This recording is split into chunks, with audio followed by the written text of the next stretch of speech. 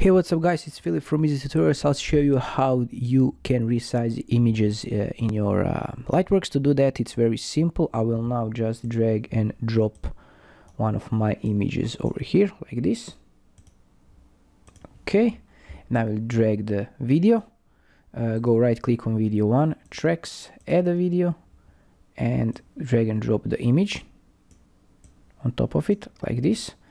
Okay, I will reduce the size a bit over here, duration, sorry, and now go to VFX over here and find the 2D DVE preset. Now just drag and drop it to your image and you will have this position. You can move it and you can scale it like this and move it by holding the blue middle bar, or you can reduce the size also like this and position it over here. And this is it. If you find this helpful, let me know in the comments below. Thanks for watching and have a nice day. Bye bye.